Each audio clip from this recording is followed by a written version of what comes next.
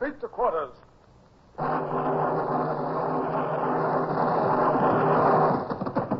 Run out the guns. Stand by the starboard battery. One broadside into it, if you please, Captain Bush. Pointers on target. Linstops ready. Aye, aye, sir. Ready. Fire!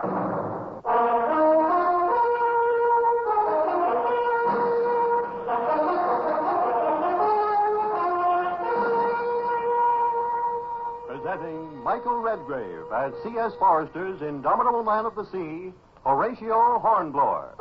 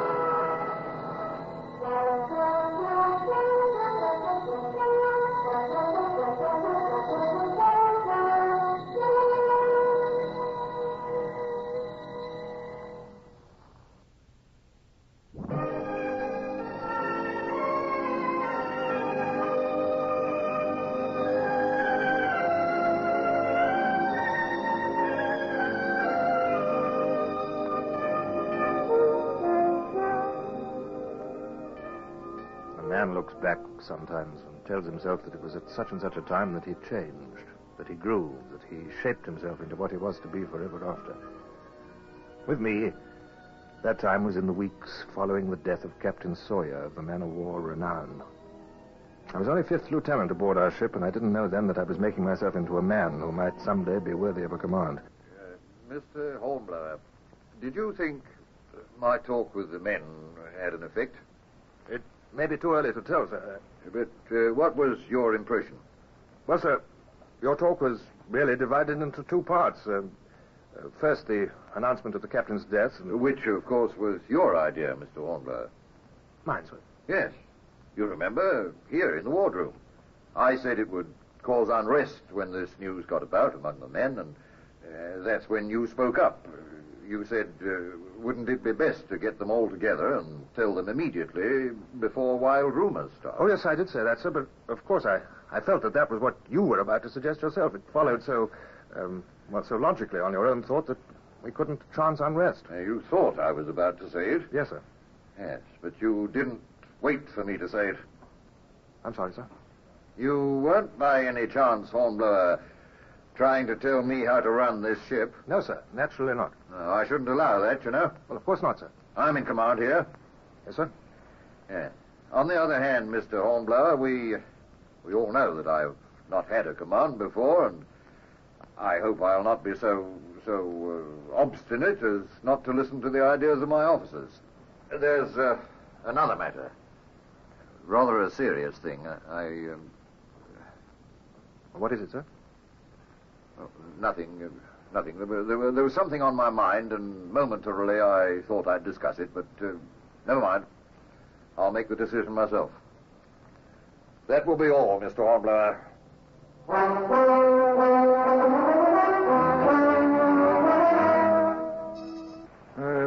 Mr. Hornblower? Yes, sir? What do you think number 1 will do? By what, sir? You know what. Down in the captain's desk are the captain's papers. And among those papers are the secret orders under which we sailed. What do you suppose those orders are? Well, sir, they may be just routine orders directing us to join Admiral Bickerton's squadron. Or maybe. Or they might be orders to sail on detached service, on some secret mission. Something dangerous, possibly. What's Mr. Buckland likely to do, eh? I know what I'd do, sir. What? I'd open those orders immediately. Well, that's easy enough for you or me to say, but Buckland hasn't got a captain's commission, and those orders aren't for the eyes of a mere lieutenant. He's master of the ship, Bush. Oh, I know, but by accident, that's all. He can take the ship into Antigua. There's probably some junior captain there who can take over then. Do that and miss his chance to be master? Well, if he doesn't go to Antigua, you'll have to read the secret orders. And if he does that, he could be reprimanded for his presumption. Possibly, but if he puts into Antigua and then has to beat back to windward, the Lords of the Admiralty will wrap his knuckles hard. Oh, whichever he does, it's chancy. Very chancy, isn't it? I know. Oh, I wouldn't want to be in Buckland's shoes. I would. What? It's the chance of a command, the chance of detached service, don't you see? Oh, you're a rum cove, Mr. Hornblower. Yes, sir, Mr. Busher. I expect I am.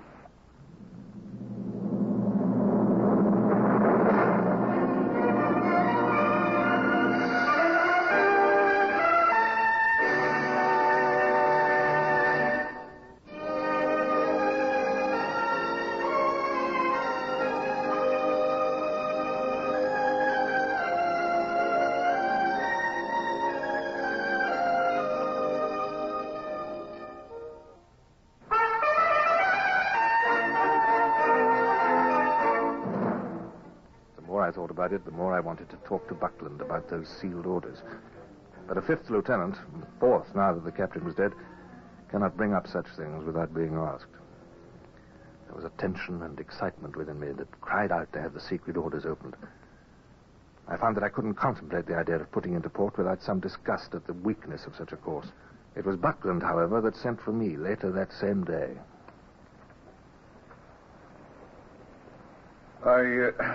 I have a decision to make, Hornblower. Sir, if I can help you in any way, sir? Oh, I can discuss it with you if you understand my position. That it's my decision and all that. I quite understand that, sir. Well, then, Hornblower, it's about the sealed orders. Ah. I haven't opened them. I thought not, sir. I'm not sure whether I should. Would you like an opinion, sir? Just an opinion, of course, yes. I think you should open them, sir. It might get me into trouble. Might get you into trouble not to. Antigua is not far away. That's quite true, sir. I could go there directly. I could have a higher official open the papers or a junior master assigned to the ship over me. Exactly, sir. What do you mean? I mean, sir, that you have some right to think of yourself. This ship is yours to command now. If you put into Antigua, someone else may be put in command, and you would lose a great opportunity. But if that's what the Lords of the Admiralty would want... Yes, the Lords of the Admiralty, sir, would be very much impressed, I should think, if you opened the orders and carried out whatever's the ship's mission successfully and with dispatch. You think so? I do, sir. I believe that the Lords of the Admiralty like officers who display initiative. Initiative? Yes. You think it would be all right, Hornblower? I think it is a great opportunity, sir. By Jove, then I'll do it. I've made my decision, Mr. Hornblower. I congratulate you, sir.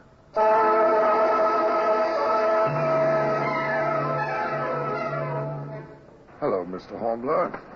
Mr. Carberry, Lieutenant Bush, sir. Hello, Mr. Hornblower. Look there. Oh, it's just a flying fish. Yes, and there's another. Such excitement over a flying fish. I never saw one before. Oh, you'll see plenty of them before this voyage is over. That depends on what we're headed for. Oh, I imagine number one law is to put into Antigua. I don't think he would... Look, there's Mr. Roberts. Oh, I've seen him before. Yes, but he's been below with Buckland. Is this a reason for such excitement? What's the matter, Mr. Hornblower? Mr. Roberts? Mr. Roberts, sir? Oh, there you are, Hornblower. You know about this thing, don't you? Yes, sir. What thing? Is there some secret? Number one was going to open the secret orders. What? He's done it. He's read them? As far as I know, yes. What did they say? They were secret orders. If Mr. Buckland had taken me into his confidence, I still could not tell you. True enough. So we're none the wiser.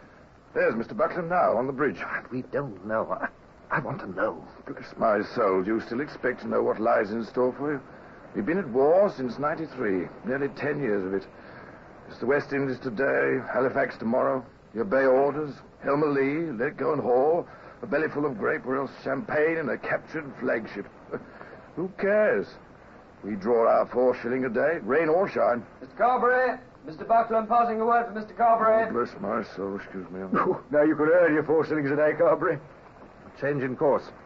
I'll wager a week's pay. It means a change in course. No takers. Listen. Officer of the watch. Sir? We're altering course 2 points. Steer southwest. Aye, sir. Course southwest. Mr. Abbott, pipe the hands to the braces. Well, gentlemen, you heard me. We're altering our course. Pardon, sir. Could you tell us our mission, sir? Not our mission. That is still secret, Mr. Hornblower. Very good, sir. But I'll tell you where we're bound. Mr. Carberry knows already. Where, sir? Santo Domingo. Scotsman's Bay. Santo Domingo. Hispaniola. Haiti. That means Haiti. Santo Domingo, Haiti, Hispaniola. 3 names for the same island. Haiti? That's where the natives are in rebellion. Yes, Mr. Hornblower. That's where the natives are in rebellion.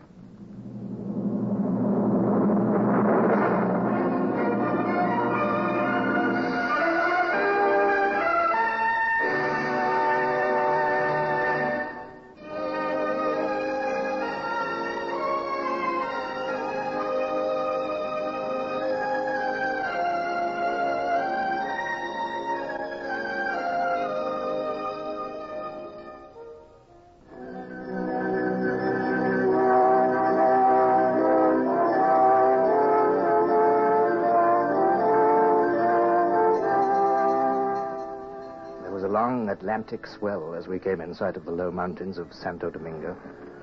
Up on the quarterdeck, Buckland peered through his telescope at the land. Bush and I stood, or rather slipped and slid, on the rolling deck, waiting to see what Buckland might decide to do. Bush, as always, was placid, calm, patient. But I was filled with the tension that had been with me so many days, though I do have to confess that some of it was just plain, ordinary seasickness. Feeling the roll of the ship, Mr. Hornblower? I am. Oh, who wouldn't be a little seasick? Oh, she does roll, Mr. Bush. I feel all right. Well, you always do. What's Buckland doing up there? Can't he make up his mind? Well, he has to see how the land lies. How much more does he want to see? There are the Spanish colors flying on the fort up there. Everybody on shore knows by now that a ship of the line is prowling about. Well, we had to pull in here. Yes, but you'd think we weren't at war with the Spaniards the way we've come in so openly. Those dons in there won't have to be very clever to guess that we're not here on a yachting trip. Now they've all the time they need to be ready to receive us. Well, what else could Buckland have done? Well, he could have come in the dark with a sea breeze. Yes, he could. But if the dons couldn't see us in the dark, we couldn't see them either. We'd have learned nothing. I mean, come in with landing parties ready. Then at dawn, put them ashore. Storm the place before the dons knew there was any danger. You know something, Mr. Hornblower? What's that? You seem to want danger. Oh, perhaps. I'm not sure. Well, maybe you just want a command. I don't know what you mean by that, sir. Nothing offensive. I was just thinking about you, that's all. Ever since the captain died, you've been putting yourself in Buckland's place. Thinking what you'd do if you found yourself in command. Well, it's natural, isn't it, sir? Oh, for you, perhaps? Well, I'd have thought that... Hello. Hello. We're putting about. So we are. What now? Out to sea while Buckland thinks out what he's seen. I suppose it's necessary. Well, you'll feel better when we get out of this swell. Better in one way, perhaps, but I wouldn't mind the seasickness if we were going into action and not running away to think about it. Oh, what a fire-eater. Fire-eater? Me? Huh. Oh, quite the opposite. I wish... Oh, I wish for too much, I suppose. You wish for action. You're going to get it, you know. I imagine so. We'll pull in to attack that fort. Then we'll see how you behave yourself, Mr. Hornblower.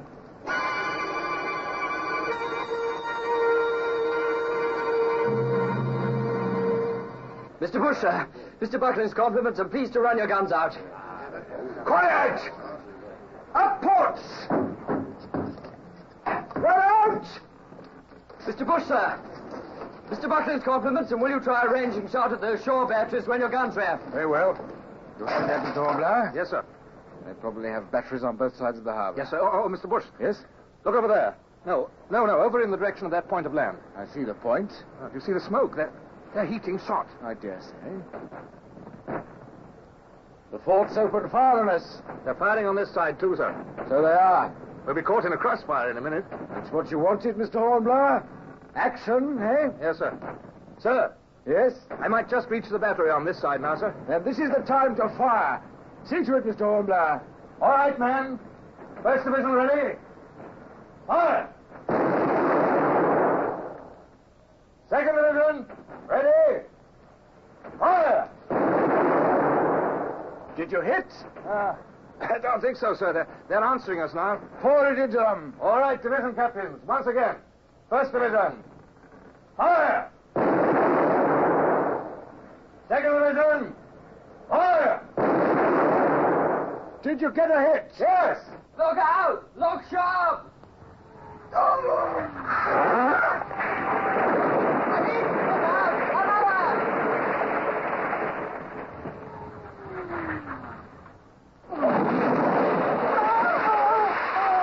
Valentine, look to them. Aye, aye, sir. Mr. Bush, sir, where a fire. What?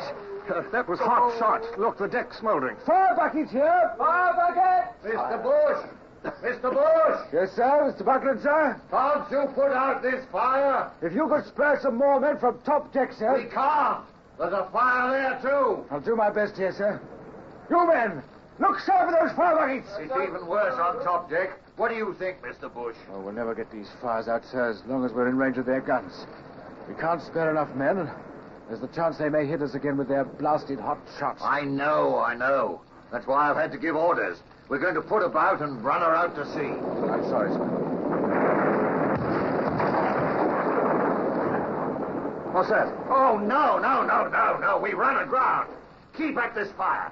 And you, Mr. Hornblower, keep firing. Aye, sir. I'll go topside and see if we can get her off. First division!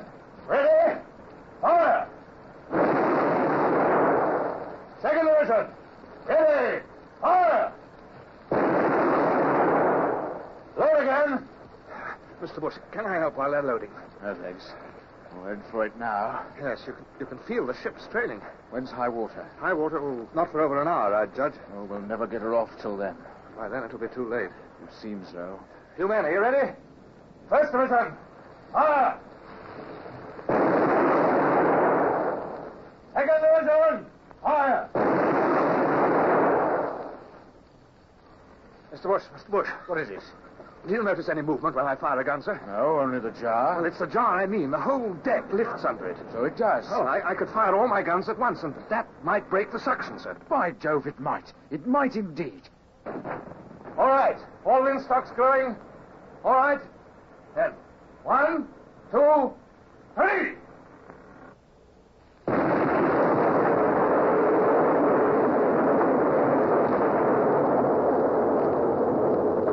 But afloat!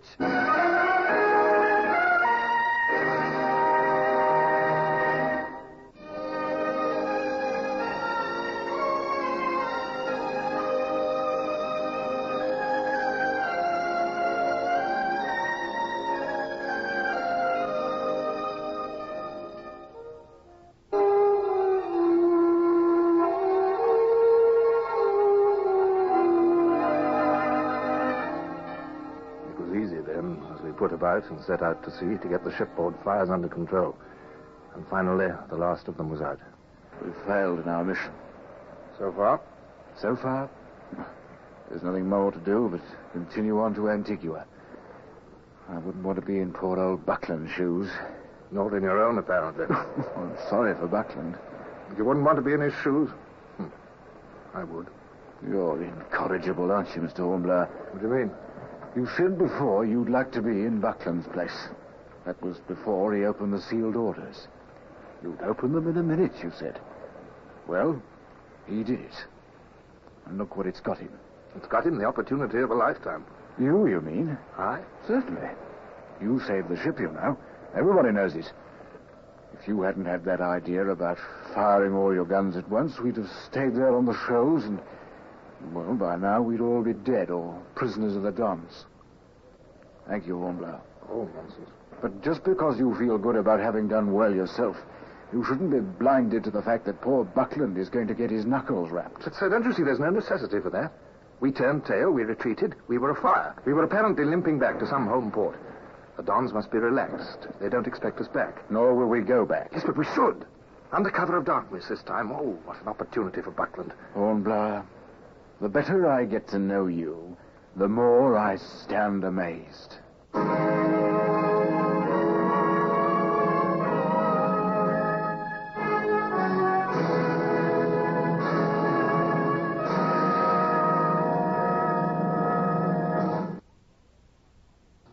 Horatio, Hornblower, starring Michael Redgrave, is based on the novels by C.S. Forrester.